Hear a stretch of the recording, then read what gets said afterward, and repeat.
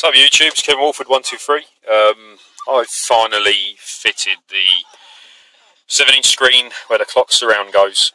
The old surround was, well, you can Google it for yourself, a Mark II-1, a tiny little clock space. I tried a different clock in it, and even though it said it run 12 volt, the clock didn't like it and just decided to explode. So that went in the bin.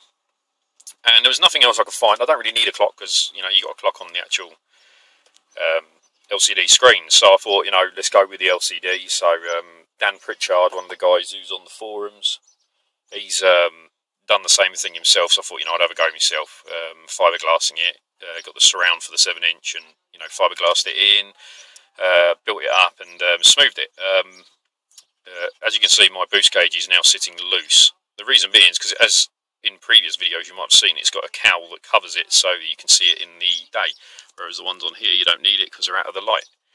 I can't find that cowl because it took so long to do this. I left these bits on the side, and as most people know, when your partners clean up for you, they tend to lose things, and when you ask where it is, they say, well, you should have tidied it up yourself, which is true. But anyway, so I've been really sick with anxiety issues, and I thought it was food poisoning, but it turned out it was due to anxiety.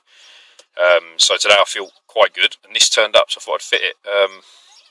The problem was I put the flocking on myself. I had a go at it and flocked it, and it was rubbish. And the kit, don't buy an eBay kit, it's cheaper to just get it done by a pro. The guy that did this ended up charging me 50 quid, which is a lot, because normally you'll probably get a couple of door cards done for 50 quid, but he had to take off all the old flock and take it back to, you know, square one, which was a bastard. He said it took 2.5 hours to sand it. So I don't mind paying the money because, you know, I fucked it up myself. So yeah, fitted it, wired it in. Had a bit of issue with the wavy lines on the screen, dodgy RCA connection. So changed it over for a amp version, and it seems okay.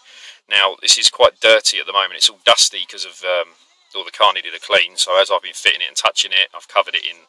I mean, I've got crap all over my hands here from going in the garage and getting tools and stuff. But yeah, because it's sticks to the flocking, really tedious, so it needs hoovering, but the car needs a wash anyway. I'm not up for it today, so I'm going to wash the car and then I'll hoover it properly, how you're supposed to, and you're done.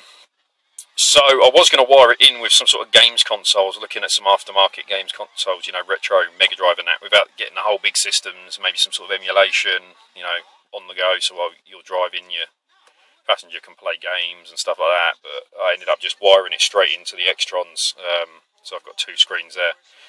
And I was in the progress of fitting one in the back as well there, but I ordered a surround like you get around the stereo to fit the gap I've cut out, and it is fucking huge. So well, when I feel a lot better, I'm going to have to cut it down to size, fit it, smooth it, and then fill it so it fits perfectly, glue that down, and then that'll be an LCD in the back for the passengers as well.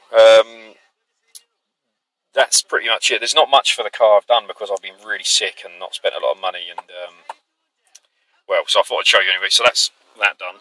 I think it's pretty sweet. It's going to be dirty under the hood.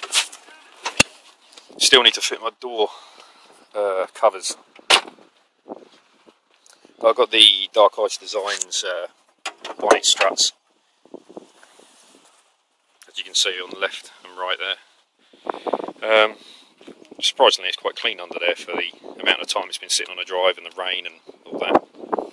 I do think I'm going to get rid of the oil catch tank because that is a bastard. It likes to move around, and to make a bracket for it's such a hassle. So I'm just going to go with a, you know, a vent to atmosphere pipe, little filter, and fit that. That's pretty much it. So yeah, the strut races, I mean the gas struts, as you can see, really sweet, but you have to keep waxing them because they rust.